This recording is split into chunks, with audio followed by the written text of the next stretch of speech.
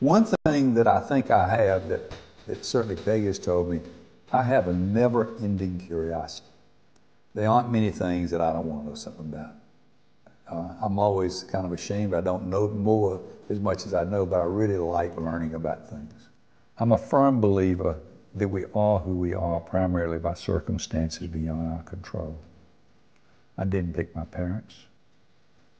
I didn't pick where I was raised. I didn't pick the culture that I was born up in. I didn't pick the gene pool I have. I made certain decisions, but I don't give myself such credit as thinking that I had such wisdom to make those decisions. Those decisions were basically planted in me by the environment that I grew up in. I grew up in America. I grew up with parents that loved themselves very much. So what wonderful opportunities that I had? They were all wonderful opportunities. I was healthy. I've been healthy. I learned to take care of my health. I have just had a lot of wonderful things happen to me. Most of what I have was given to me in one form or another. I probably would have been happy had I joined the Marine Corps rather than the Navy, but who knows? Generally speaking, I have no regrets. Peggy and I are very blessed with children because Peggy raised the kids. I worked all the time. That goes back to this idea that I was so afraid of being a failure because I'd been such a failure in elementary school that I think only as I've gotten into my late 60s have I gotten so I don't have any fear of failure. Peggy and I have had so many successes in our life. And our kids were always a joy to us. I never really left work. I began to back off of it. I was going to school over at CPCC. I was taking an afternoon, a day off and fooling around with golf. I like what I'm doing now. I hope it lasts. I like it. Matter of fact, the biggest problem I'm having at age 72 is not having time to do the things I want to do. We traveled, went to Italy. I don't know how many times we've been to Europe. Went to Russia. Went to Singapore, Hong Kong, China. We were in China in '87. Hawaii any number of times. You know, we were doing what we should do. Our being children of the Depression, well, we don't really remember the Depression, we were born in the middle of it. It was always a question of wealth and security of us was based on savings.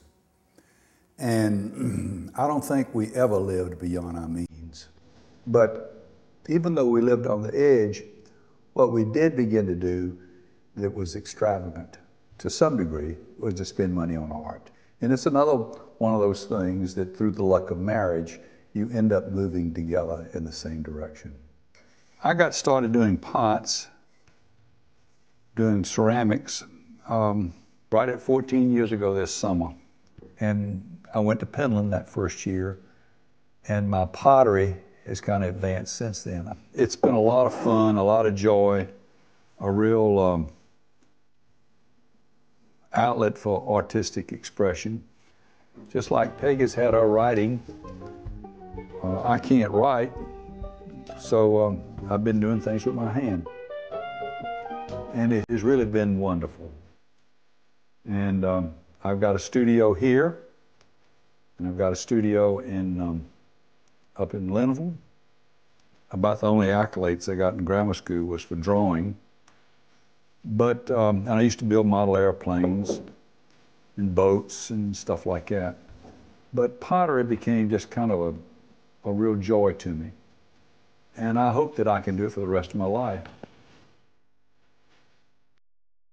I like being a grandparent, especially with the wonderful grandchildren I have.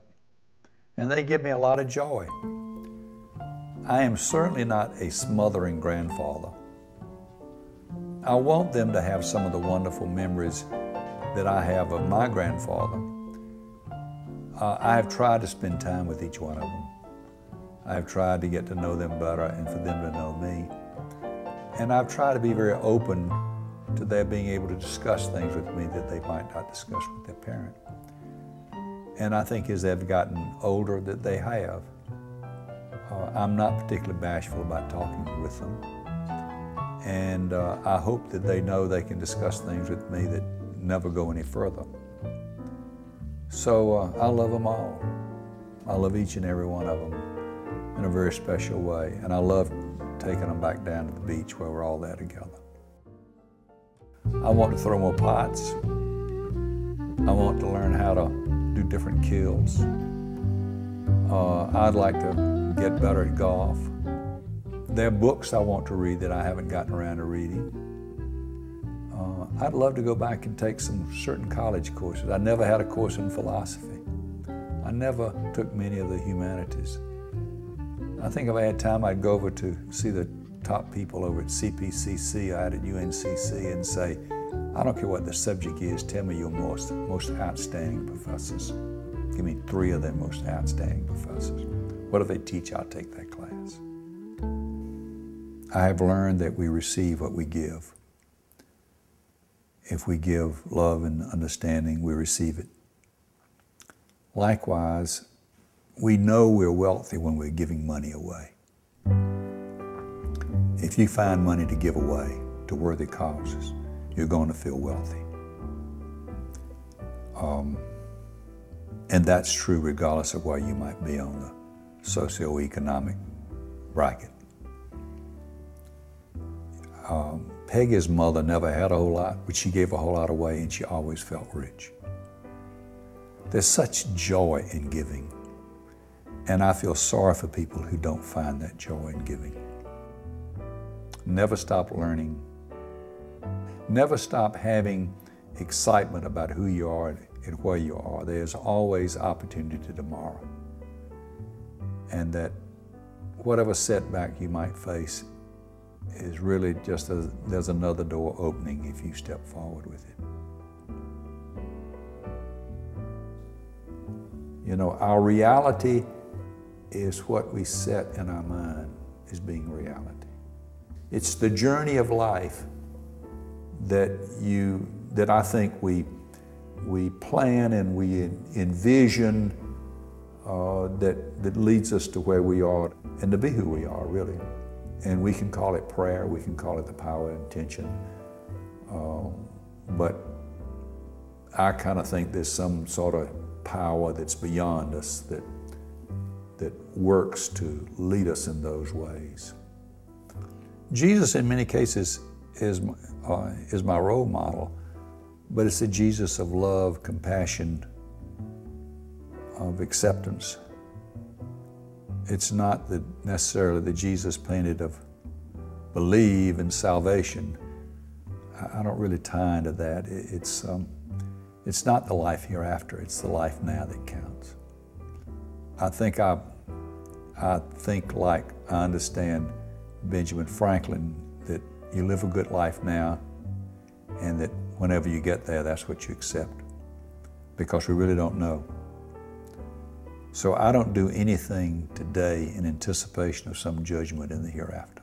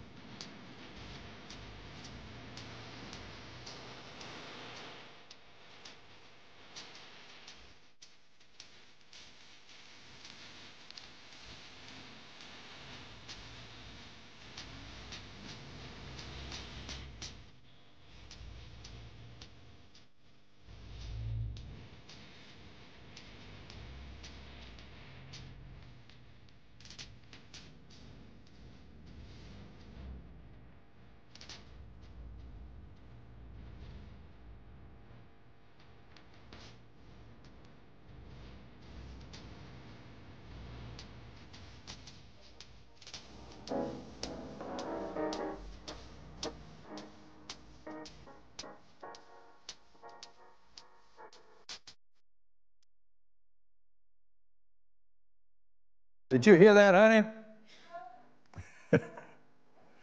They asked me, they said, what in my life is I most, what in my life, this is the summary. They said, what in my life am I most proud of? I said, marrying Peggy.